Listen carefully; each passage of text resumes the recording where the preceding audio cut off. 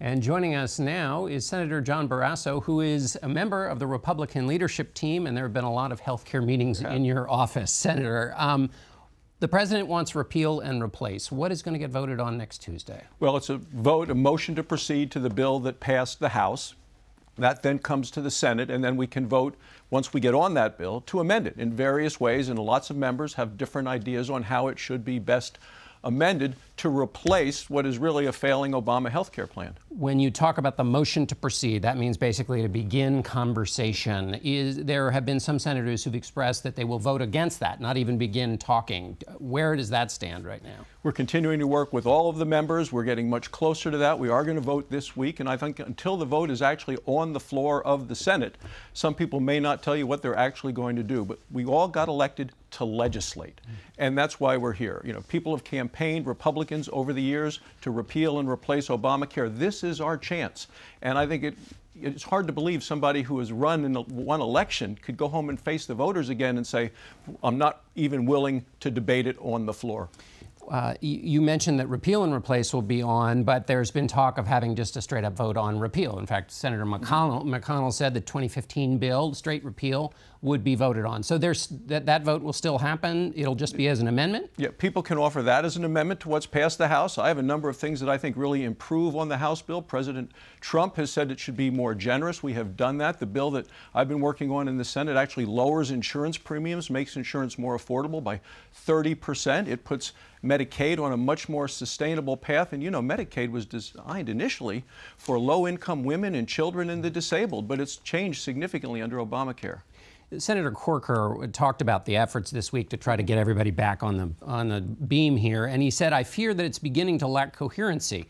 It's beginning to feel like a bazaar, much like how Obamacare was put together, where disparate things are added and put in. What's your response to that? I was in the Wyoming legislature for 5 years. That's what legislation is all about. You get a bill on the floor of the House or the Senate, we get a bill, and then you start adding amendments. You bring your best ideas forward, and then people vote up or down. So as the amendments get added to the bill, in the end, there's a final vote. Do you approve or not approve of the whole amended package? And that's what we're trying to do. And that's why I think people run for office to take tough votes, to legislate, and to live with the consequences. There is obviously another structural way to do this, which is the bipartisan route. You heard Senator Collins make that claim. She said we should go back to a bipartisan approach. This one has not been. Senator Murkowski also suggested that, Senator Graham, Senator McCain, and polls show people desperate for a bipartisan approach. Why hasn't there been one on this one?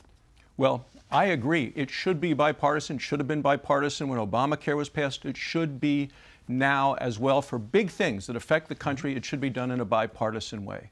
But let's set the record straight. With this resistance movement to President Trump and the energy in the Democrat Party pulling Chuck Schumer as the leader far to the left, to the Bernie Sanders, Elizabeth Warren approach, Senator Schumer's been pretty clear up from the beginning that we should expect no cooperation from him. We know where Bernie Sanders and Elizabeth Warren want to take it, which is to a single-payer, Canadian, British-style government-run program. But has anybody reached out really in a serious way? Because we talked to Senator Manchin, number one on any list of reaching out to Democrats. He said he'd not heard from the Republicans or from the president. I mean, everybody in their opening gambit says no way, no how. Then you negotiate. That's kind of what the Senate does, isn't it? Well, I visited on the floor of the Senate and off the floor with a number of Democrats, and they say, well, you know, we do want to work together, but there are a couple things. One is don't touch the mandate. Well, the mandate, the individual mandate that says people have to buy a government program, that's the most hated part of Obamacare. Oh, and they also say status quo is fine for Medicaid. But the status quo today is different than the original intent of Medicaid of protecting the most vulnerable in our society who are now getting crowded out of Medicaid because of the expansion. And they said, oh, and by the way, make sure you put more money in to stabilize insurance markets. Well, you know, President Trump just last week once again provided a transfusion to Obamacare, which is in the intensive care unit. The you're a doctor, yes. And the AMA, the American Medical Association, does not like this Senate bill. Why don't your colleagues like it? Are they wrong? Well, it's an interest. I'm still a member of the American Medical Association. They've done incredible things for patient safety and health care over the years. They were big supporters of the Obama health care law. They lost a lot of members as a result of that. I think that they're misguided on this because the doctors I talked to at home and the nurses and the patients, I was in Wyoming yesterday, continue to say we need to get rid of this Obamacare. We need to replace it with something that actually lowers the cost. It makes health care more affordable. Health is very, very personal, and we need to make sure that we do it right. All right, Senator Barrasso, thank you so much for being with us. Thanks for having me. And we'll be right back with our political panel.